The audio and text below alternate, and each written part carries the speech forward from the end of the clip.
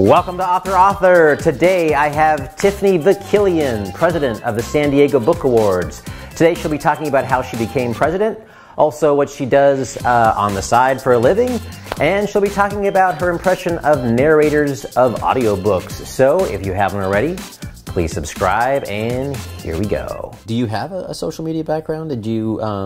Did you, other than just being the youngest person at the board, I mean, did you say, hey, you know, I can do this because I had this experience, or? That's basically what happened.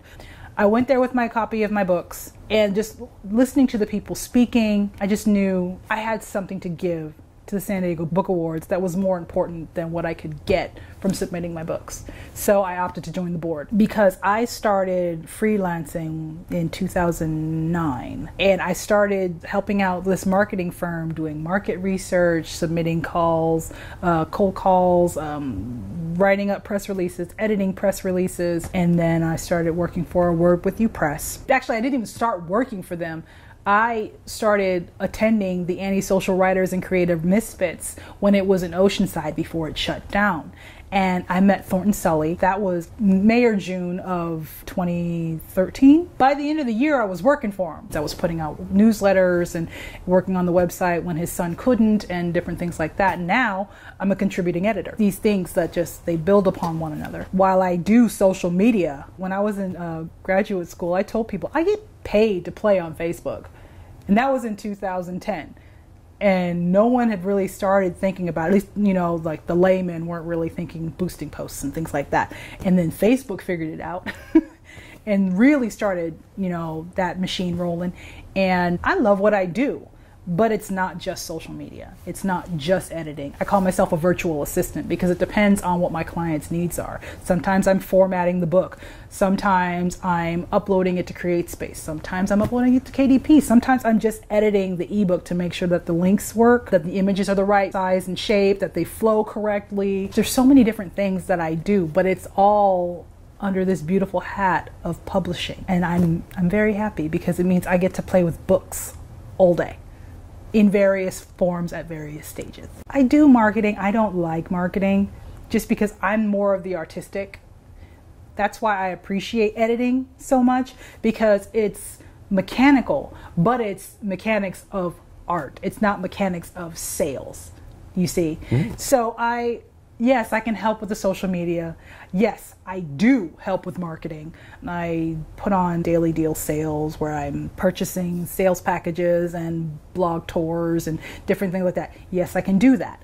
But what I prefer personally is mostly editing, because it's basically reading the book, talking smack with the author through their story premise. I love beta reading. Matter of fact, I'm beta reading right now on top of editing and on top of. Do you charge for beta reading? Nope. Probably have to be selective though, because at some point, especially after this video, you might get a lot of people saying, hey, can you beta read for me? Yeah, can you beta read for me? Yeah, because I give basically, and you can ask people I've beta read for, I give basically the same level of work as I would a paid client because I love the story so much. I actually have one guy, I was in the hospital on bed rest again.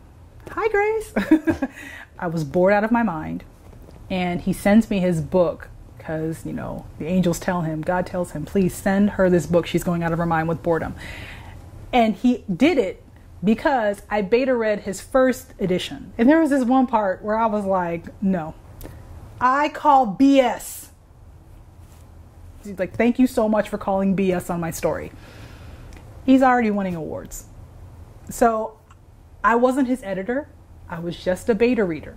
But he thanks me repeatedly for my part in his process. He thanks all of his beta readers, just like I thank all of my beta readers. Did a lot of this business sort of churn up because of the anti-social, I just forgot the name. Anti-Social Writers and Creative Misfits? Yes. That was a meetup group. That was the brainchild of Thornton Sully, who is the editor-in-chief of A Word With You Press, which is where my book is published from. Thank you for publishing my book.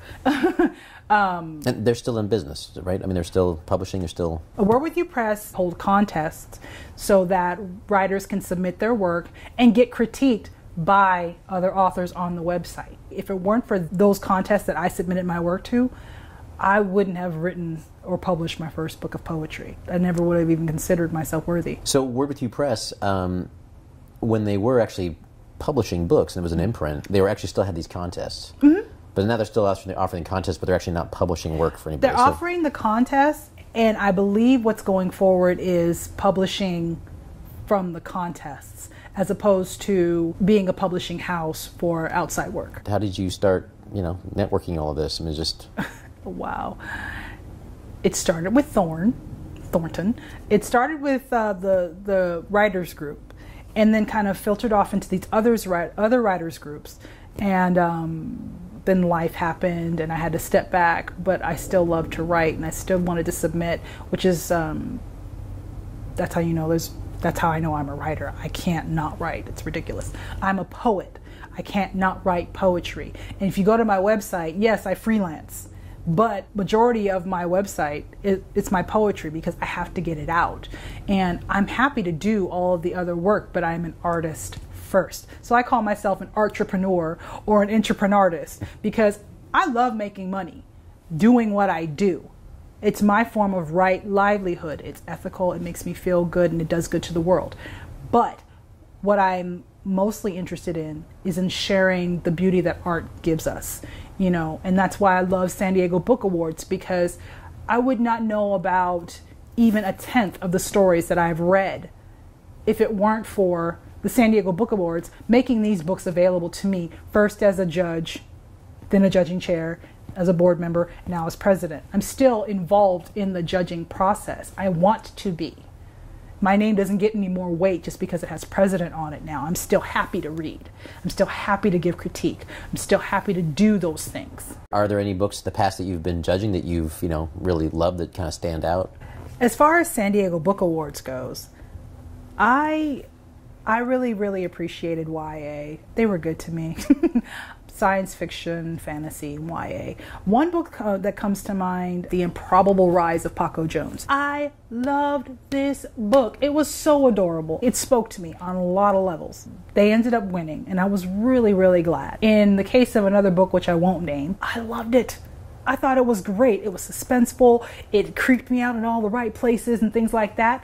But the other two judges didn't particularly care for it. So I basically had to eat a little bit of crow and say, I guess you didn't do that well. That's interesting, because now we're back to the two judges say 90s and then someone else says 40. In this case, I'm not going to say what the scores were. Right. But obviously yours was higher and theirs were lower. So how do you have that conversation? And then what did they tell you that you said, oh, okay, fine. No. I missed that because I loved it. Or basically, yeah. Or I overlooked it because I loved it. I mean, what's... No, I'll call it the situation with the secret sauce.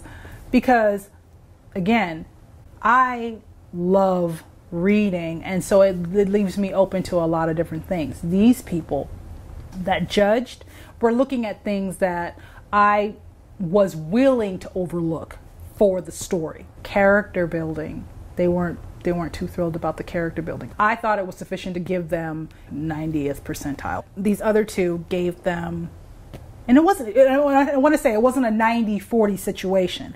It was like 90, 85, 82.